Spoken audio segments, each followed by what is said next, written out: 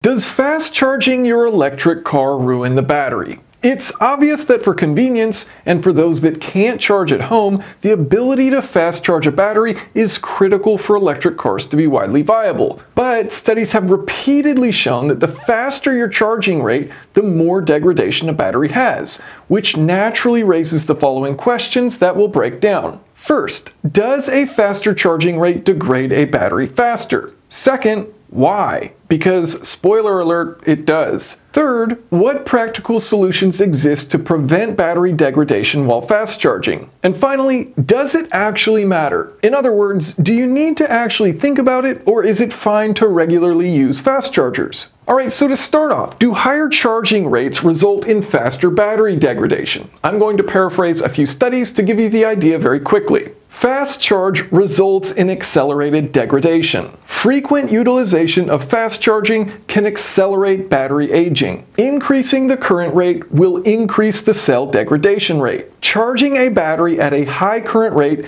decreases the life cycle of the battery drastically. Alright, so first let's look at a study that shows you the relationship between how fast you charge and how much degradation you have. So here we have different charge rates, and we're looking at how many cycles can we have of that battery before we've degraded it down to 80% remaining capacity. And so here on the right, you can see 1.25 C, meaning a slower fast charge, or 10 C here on the left, a very fast charge. So to understand what is C rate, basically this is allowing us to compare any different size battery, right? It's just relative to the battery's size itself. So 1 over the C rate tells you how many hours it takes to charge a battery. So in other words, if you're charging at a 1 C rate, it takes 1 hour to charge the battery. If you're charging at a 2 C rate, it takes 1/2 hour to fully charge the battery. If you're charging at a crazy fast 10 C rate, it means it only takes 1/10 of an hour or 6 minutes to fully charge that battery. So if you were to do that with a Tesla Model S, which has a 100 kilowatt hour battery pack, well, that means you'd be charging it with 1,000 kilowatts of power. Crazy fast. So just for context, Tesla's going to be charging somewhere in that 1 to 2.5 C rate over here on this right side, but what we learn from this is the faster that you charge, the more you have degradation. And it's actually a pretty dramatic change, right? Between 1 C and 10 C, that's quite a different cycle life. Now we're getting a little bit ahead of ourselves, but looking at this 1.25 C here, it's getting nearly 3,000 cycles. So this could be many hundreds of thousands of miles driven before getting down to 80% capacity remaining. In other words, really good as far as the longevity of that battery. Okay, but that still begs the question, why does a faster charging rate mean faster degradation? Now, if you haven't yet, it's certainly worth checking out my video on how lithium-ion batteries work. And if you're wondering, is this video going to apply only to specific chemistries? Well, we'll get into the specifics later. However, this video is really focusing on the negative electrode, which is primarily going to be made out of graphite, regardless of what the cathode is made of, meaning even if it's an NMC or an LFP battery, this video will apply to both. Okay, so why does fast charging result in faster degradation? Well, one of the big reasons is lithium plating. So how does this work? Well, when you're charging a battery, you need to move all of the lithium from one side, all these little red dots here, from the positive side, we need to move them to the negative side. So you're going to apply that current to the battery, you're going to be charging it up, and as you move these lithium particles across, they're going to go find their way inside of these graphite particles and intercalate within them. So they diffuse within these particles. Now, if the rate that you're charging is too fast, that means you're throwing all kinds of these lithium ions over to the other side, and they can't find a parking spot fast enough within these graphite particles. So instead of diffusing within the particles, they build up on the outside of the particle if your rate is too high. Now, why is that a problem? Well, first of all, this consumes lithium inventory, which means you have less lithium to deal with, which means your battery has degradation. That also creates a barrier on these graphite particles, meaning it's harder for those lithium ions to find themselves a parking spot and diffuse within. So the problem just compounds.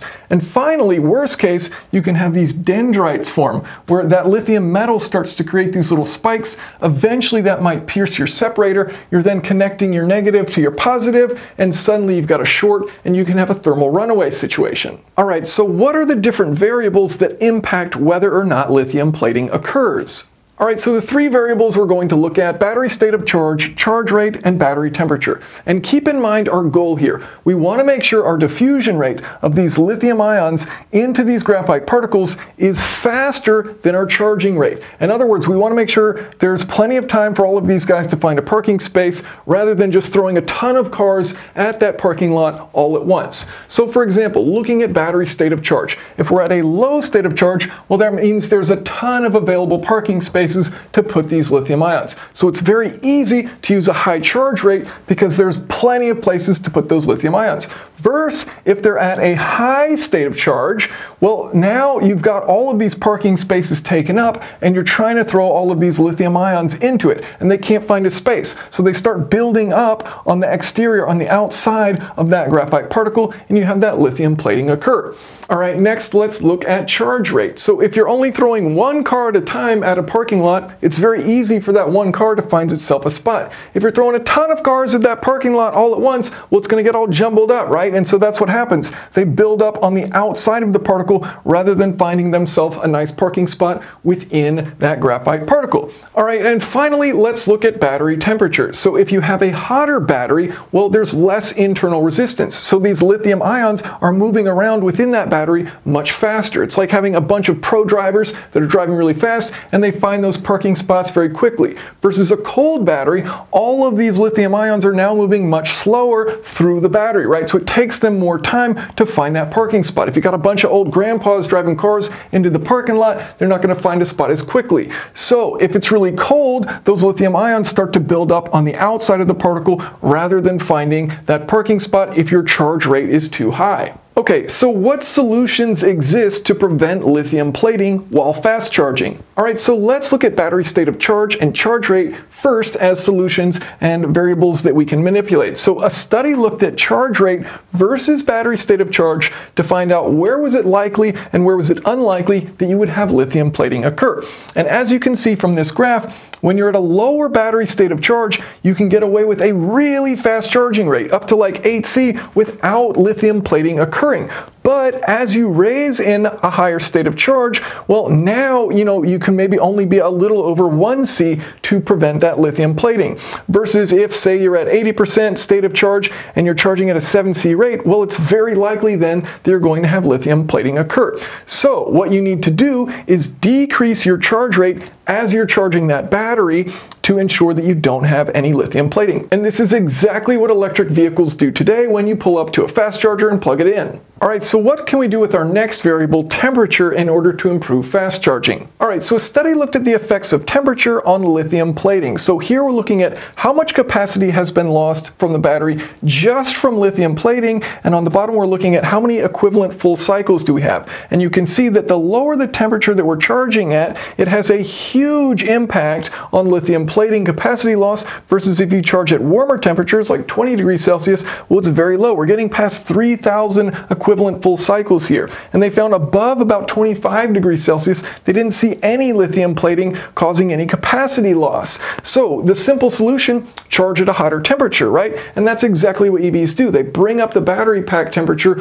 when you're arriving to that supercharging station, to that fast charging station, so that you can charge at a faster rate without having lithium plating occur. All right, but then why not just charge at really hot temperatures? Well, as you increase the battery's temperature, you start to run into another failure mode of lithium-ion batteries that we haven't yet discussed, which is SEI growth. So the hotter the battery, well, then you start to have a reaction occur between these graphite particles and the electrolyte around them. And it builds up this layer on the outside of these particles that consumes lithium inventory. So as you consume that lithium inventory, of course, you have less capacity in the battery overall. So a study looked at, okay, how much capacity loss will we have from SEI as a result of operating at different temperatures? And as you can see, at 50 degrees Celsius versus 5 degrees Celsius, it's a huge difference in how quickly you have capacity loss at higher temperatures. So while raising the battery's temperature is great for eliminating lithium plating, it means you're going to have significantly more SEI growth. Alright, so what's the solution? Well, you need to find a happy middle ground. So for any specific charging rate, there's going to be a curve where if you go too cold in temperature, you're going to have too much lithium plating.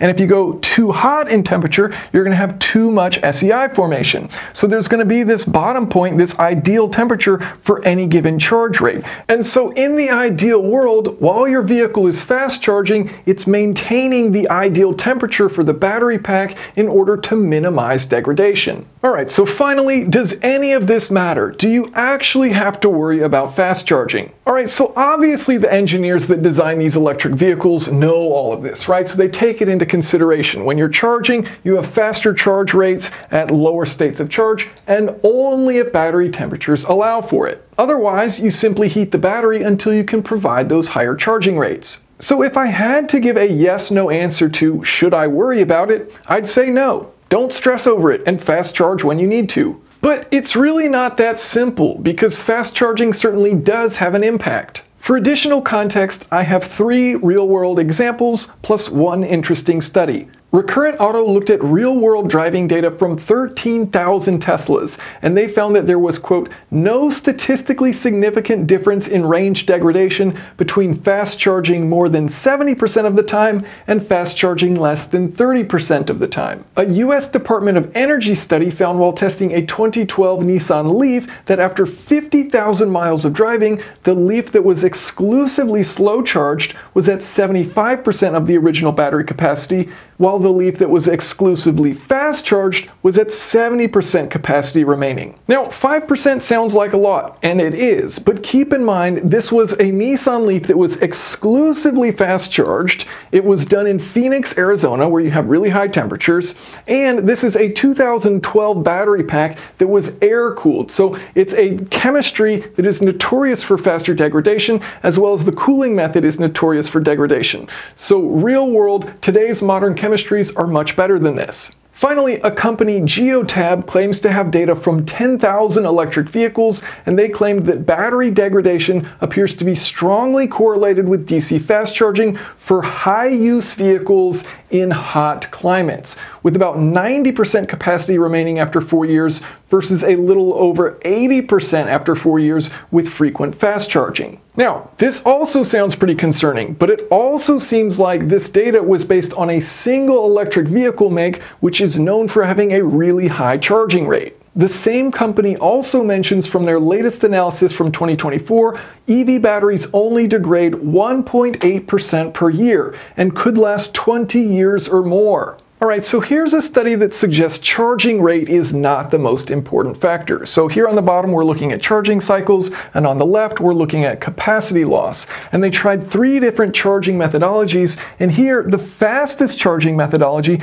actually had the best longevity. So the tests were as follows. You were charging at 1.5C, that was the fast charging, from 2.5% to 82.5% state of charge. That was good for 1,189 cycles before reaching 15% capacity loss, versus charging at 0.5C, so 2 examples doing slow charging, one going from 2.5% to 93%, and one going from 2.5% to 100%. And both of those had significantly fewer cycles before reaching 15% capacity loss. So again, other factors can be more important than simply fast charging. Okay, and to follow up on battery chemistry, the 2 dominant chemistries today in electric vehicles are LFP and NMC. While it is a generalization and not always true, LFP batteries tend to have greater cycle life, including when fast charging. So if you do plan on very frequent supercharging, you may want to choose an EV with LFP batteries. This reinforces my belief that if you cannot charge at home,